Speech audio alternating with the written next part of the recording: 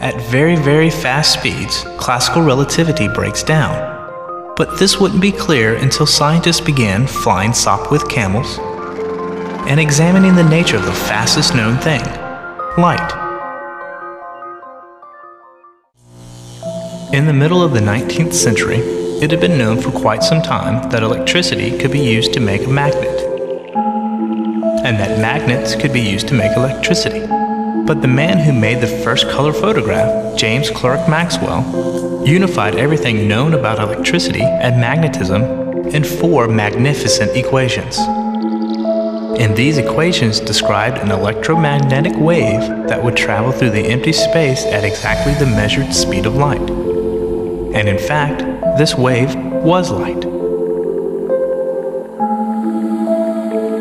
According to Maxwell, light was an electromagnetic wave that moved through empty space with a speed of 186,000 miles per second. But from the standpoint of relativity, the question naturally arises, relative to what? The equation seemed to say that light moved at 186,000 miles per second, relative to everything.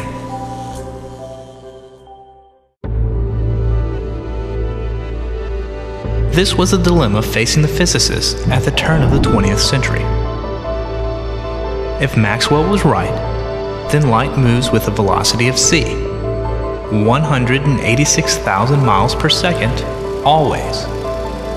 But if classical relativity was right, there is no absolute velocities, and the velocity of light should depend on who is doing the measuring and their motion relative to the source of the light. How could both be right? Either our understanding of motion or our understanding of electromagnetism and light were in jeopardy.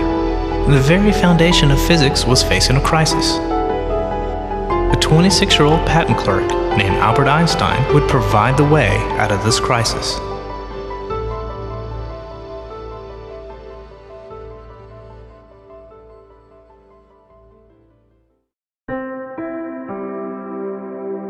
Einstein accepted both of these seemingly contradictory notions and changed the course of science.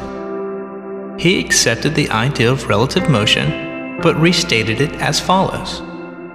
Any person moving at a constant velocity will observe the same laws of physics that a stationary person observes.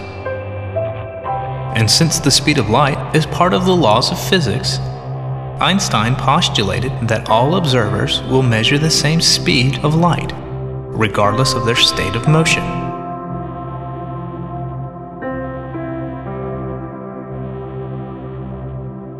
But speed is just a measure of distance moved in a given time. And in order to agree on the speed of light, different observers might have to disagree about distance and time. You may have heard the term light year, used in astronomy or cosmology.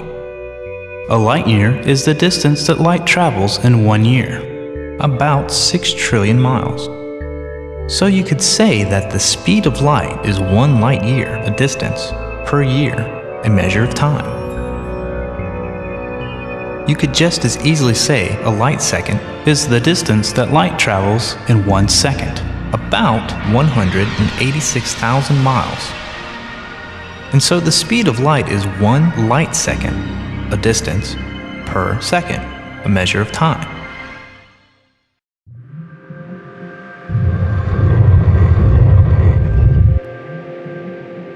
Here are 2 starships, one at rest and the other in motion.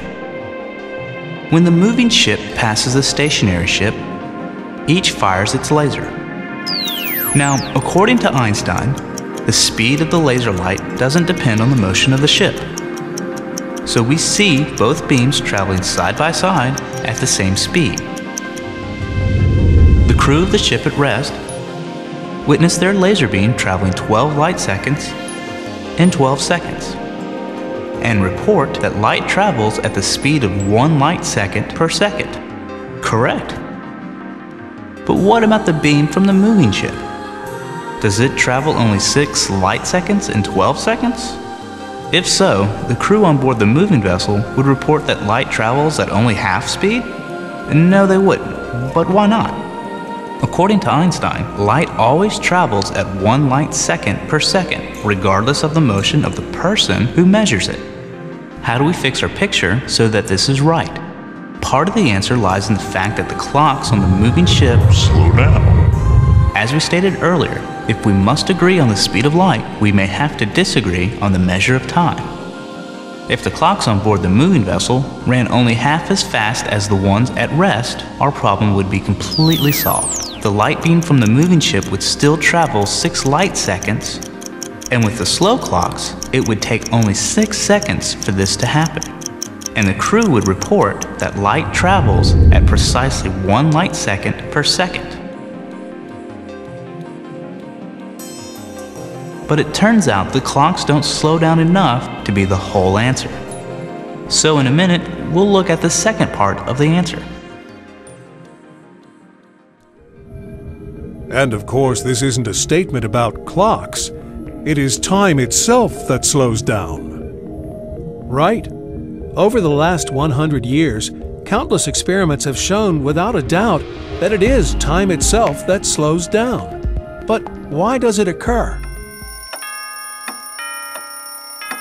A clock is any device that counts events that occur at regular intervals. The event that drives a clock can be just about anything. The swing of a pendulum, the bounce of a ball, the unwinding of a spring, or the changing current in an electric circuit. Any regular event will do. Let's imagine constructing a clock in which a beam of light bounces between 2 mirrors.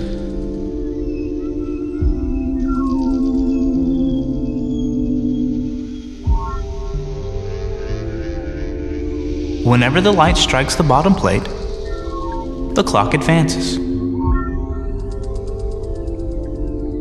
The advantage of using this kind of clock is that we can be sure that the observer who looks at the clock will see the timing mechanism, the beam of light, moving at the same speed. If 2 such clocks are stationary, then we would expect the time indicated on each clock to be precisely the same.